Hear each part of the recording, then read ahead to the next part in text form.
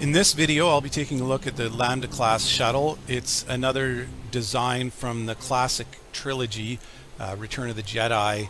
This vehicle is quite complicated. It's got wings that fold up. I wasn't able to do that in the stock game, so I ended up creating a couple of versions of this craft. This one flies strictly in atmosphere. It's got some jet engines on it, so you can't take this into space, but you can fly it around. It is airworthy in the stock game. Works rather nicely, and I had to do some tricks in order to get it to work properly. One of those was, again, I'm kind of stuck on this unlimited offset mod. What I did is I moved the landing gear down well below the craft, so it actually starts in a flying condition. I also added a bomb onto the bottom of it, just so I could use it to do some attacking rather than just being cannon fodder. Those landing gear will drop off as you fly. I was going to make them into support craft or like escort fighters, but that didn't work out very well, so I just left the landing gear as they are, disembodied from the craft and releasable once you take off. So on takeoff, it's a little bit unstable. What you're going to want to do is hit the afterburners once the engines get up to speed, and once you get off the ground, just jettison those landing gear, and then you're off and flying. And you can't land this thing once it's in the air, so it really is truly Empire cannon fodder, because there is no coming back once it takes off. So in this little scenario, I'm going to fly around and drop a bomb, and you can equip this thing with guns and bombs, and if you have BD armory, you could do whatever you want with it. I'm using it basically as a shuttle. I just put this bomb on just to have this little scenario.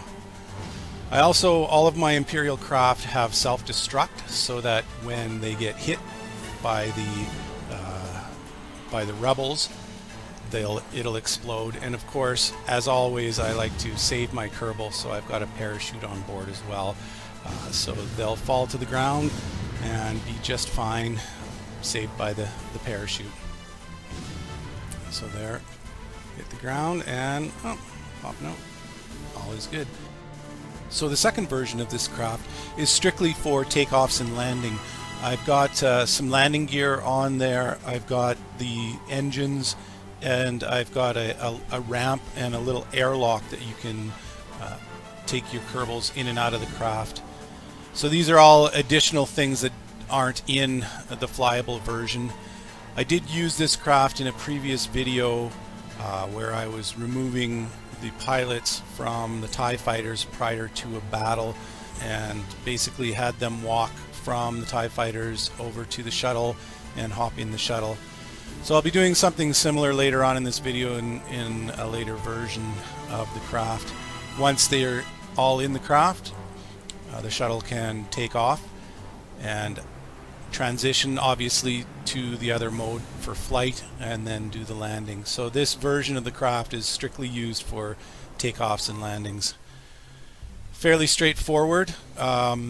Again, it's got a self-destruct on it. I won't show that. So the real scenario here is for the third version of this shuttle, and that's landing on a landing pad. I built a landing platform with an Imperial Shuttle, a TIE fighter, and a cloud car on them. I also downloaded an ATST craft designed by Major Jim just to fill out the scenario. Needed something on the ground.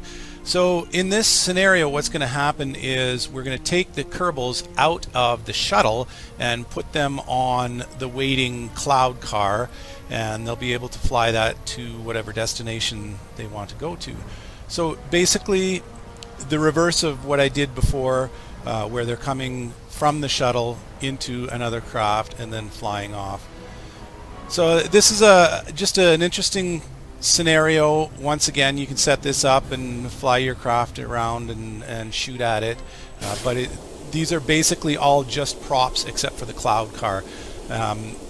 in order to take off, I've got some Separatrons connected to it. You just jettison those once you're airborne, and you can fly around and do some gratuitous flybys of both the platform itself as well as the destination, which happens to be over at those mountains over there. And of course that's Cloud City. If you've got a cloud car, you have to use it to fly to Cloud City, of course. So do a couple of little flybys, and that will finish out the video for the Lambda Class shuttle. Hope you enjoyed it. Have a good day.